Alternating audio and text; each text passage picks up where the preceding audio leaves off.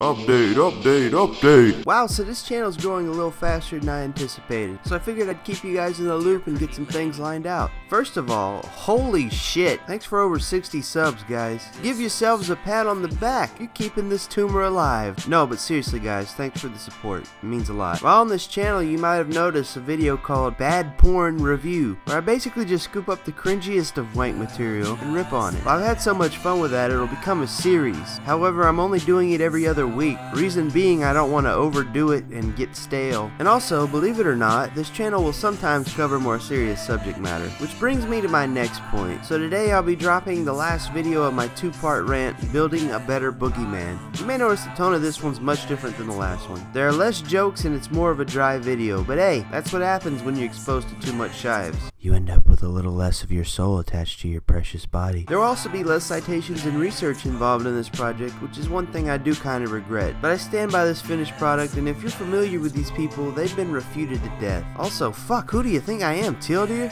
Yeah, so just a heads up for you guys. Have a great day, and keep on keeping on.